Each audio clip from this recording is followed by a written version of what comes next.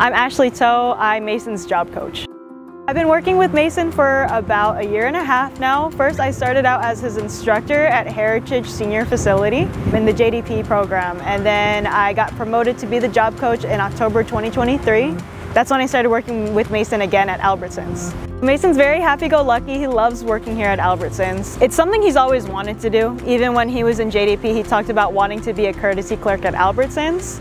And he's definitely worked on a lot of his skills since he's been there. Customer service was something he trained a lot on at 𝗙𝗪𝗽𝗃. He's doing a great job now greeting customers as they walk by him at Albertsons. And just minor things as well. Spatial awareness is really good now. Safety skills are a big bonus he's learned here too. He pays good attention to detail, especially when it comes to sweeping and cleaning.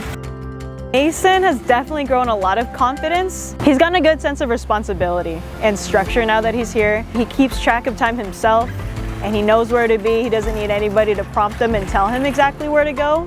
And that's a really big feat on its own.